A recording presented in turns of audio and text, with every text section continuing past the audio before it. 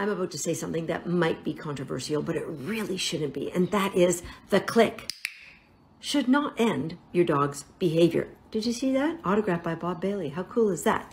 Stick with me on this. For the next 2 minutes, I'd like to be your dog training coach. If you're brand new to dog training, I know you're going to learn something. And if you've been around the block a few times, I'm pretty confident you still might get some different insight from a sports trainer's viewpoint into your dog training.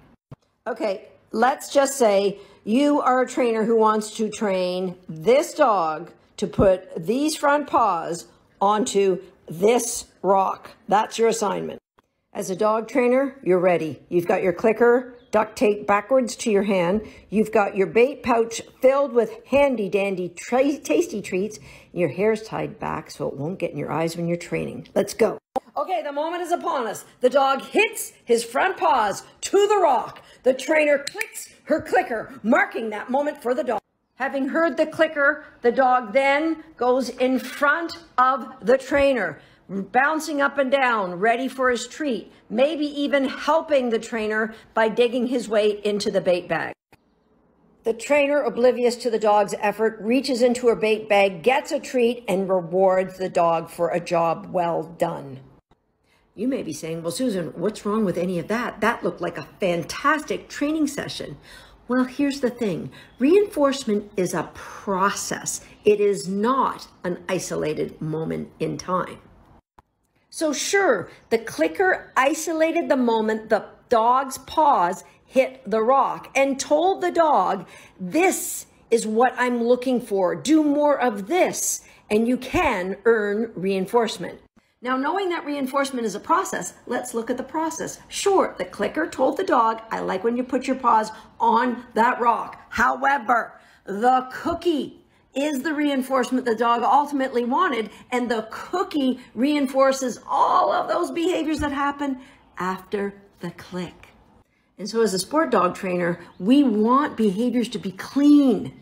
We don't want any add-on behaviors. We don't want our dog jumping up at us, diving into our bait bag to get a cookie. You know what? You can say, oh, Susan, I'm just training my dog to be a family pet. This affects how efficient your training is, meaning it's going to take you a lot longer to teach your dog to do the same thing. And when things take longer for the dog to learn, it's more frustrating.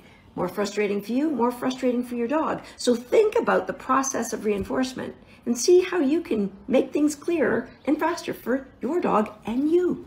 Okay, tater salad. There's dog owners who have questions about the video where I talk about the process of reinforcement. Are you up for doing a little demo? Yeah, I figured you would be. So the question is, how do we get the dog to stay in position after the click? Okay. Let's talk reinforcement process. Now, there's a beginning about selecting behavior, et cetera, et cetera. You can find out more about that on my podcast, shapedbydog.com. Just do a search on reinforcement process. But let's talk about the end. And it comes down to the delivery and the placement of the reinforcement after you have marked it, clicked, or given a marker word.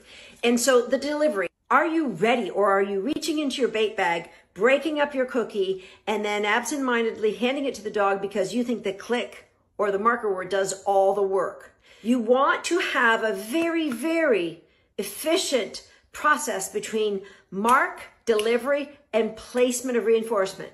That means that that reinforcement very likely needs to be in your hand. And if it's a toy or something you're throwing, it's probably already cocked back, ready to throw. And I would throw it so it lands in front of the dog, not to lure them to do the jump, but to be reinforced after the fact. The moment you select the part of the behavior you want to reinforce, because it's a process. So if I was going to reinforce the beginning of weave pulls, I would get my reinforcement in right between the first two pulls. Placement of reinforcement should help build the behavior that you're trying to create. So I'm going to shape Tater to put his back feet up on a target. He already knows how to do his front feet. Now I'm going to do it bad at first. I'm going to get him to come out of position after the click to get his reinforcement. And then I'm going to show you the difference. I have the reinforcement ready in my hand. Now, if your dog doesn't understand it's your choice, they may be trying to maul your hands for food. Go and check out It's Your Choice on my podcast as well.